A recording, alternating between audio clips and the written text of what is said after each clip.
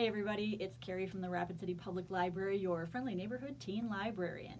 If you are watching this video, then that means you selected the Kraken pen holder for your Trash Panda treasure box. Okay, so first things first.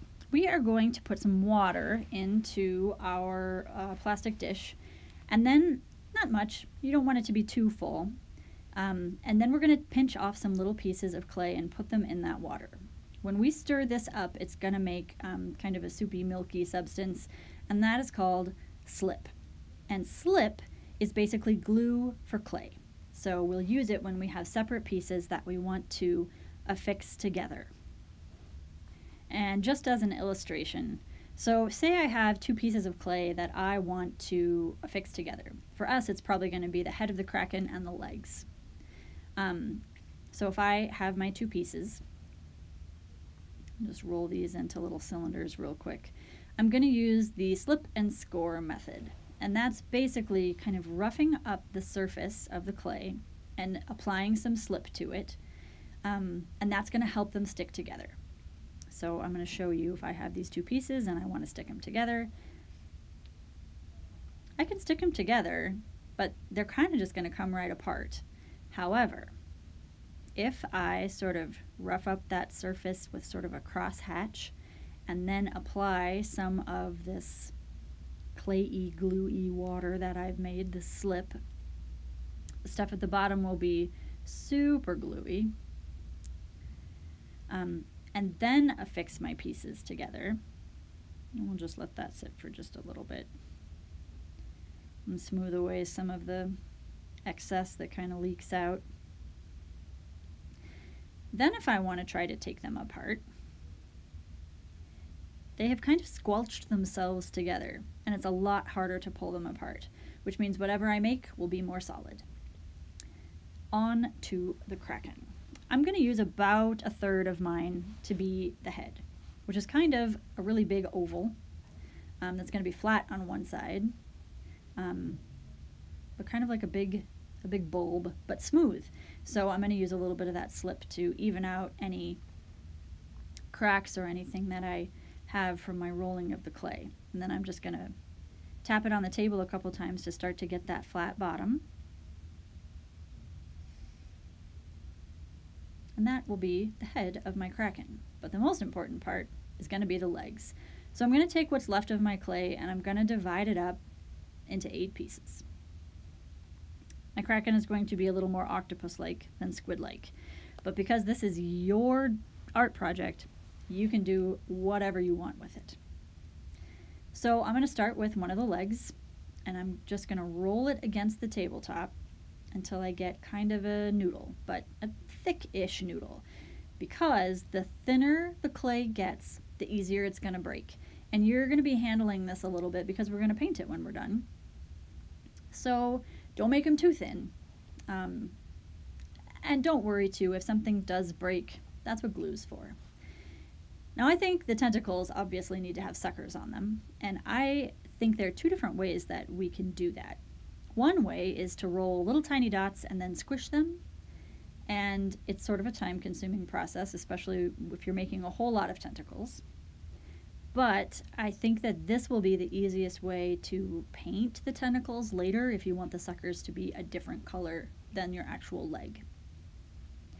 You can use the slip to help attach them. You probably don't need to score them just because they're so tiny. So I'm going to go ahead and do a couple more of these. Just roll a tiny ball and then squish it flat and adhere them to the legs with a little bit of slip. So my tentacle will look a little bit like this when I'm ready to attach it. I brought over a pen so that I can sort of see if I'm going to have enough room for it to actually hold up a pen once I've got that tentacle shaped the way I want it. And you know, this part is totally up to you. How you want those to curl around. That's maybe not quite enough room. Maybe I'll widen that up a little bit. And then I'm going to start work on my second leg. And this is basically the deal. Take it so it's not too long or too thin.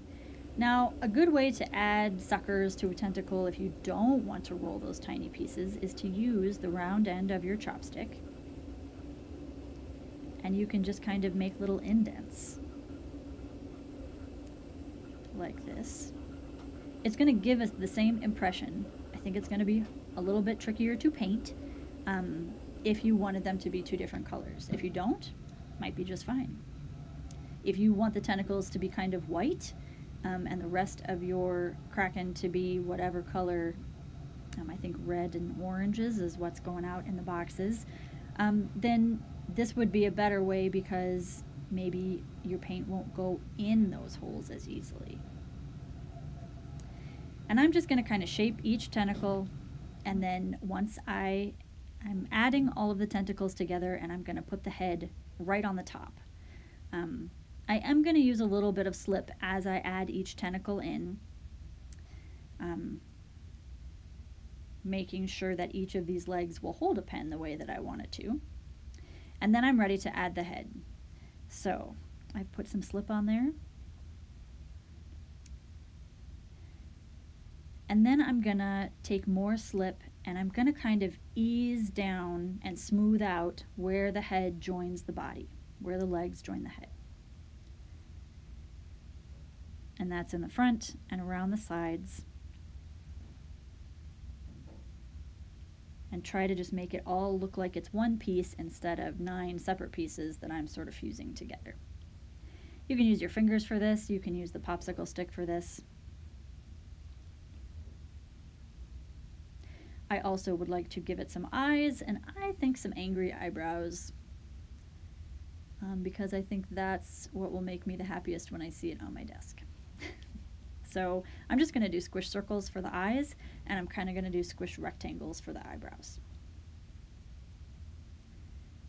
Add those right there. And again, just squish those, squish those little angry eyebrows on. And then we are going to let this one dry overnight. Once it is dry, paint it with an overall color. Reds and oranges are what has gone out for you guys. And then gold is the color that we've added. So I'm going to do gold eyes and gold eyebrows, I think. And then I'm going to go back in and try to make the suckers on those tentacles a separate color.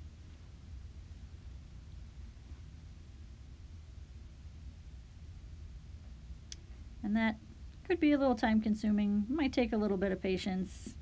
You probably don't have to hit them all, but you'll get the impression that you want if you get, you know, a couple on each leg. And that is your monster from the deep to hold your pens or paintbrushes or chopsticks or whatever long objects you would like it to hold.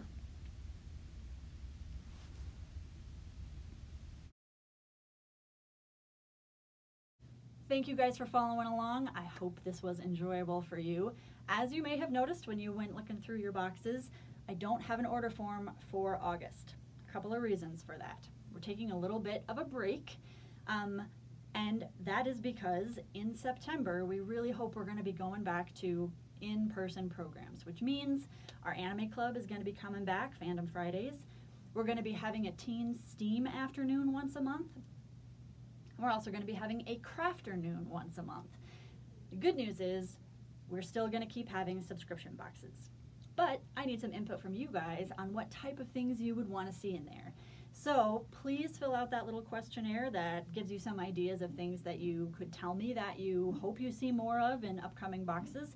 Or you can use the blank space at the bottom to tell me if you had a perfect subscription box, what would be in it. That can be anything from the big craft, the little craft, or even the snacks. So let me know about those. You can drop them off at the library. You can text me a picture of it.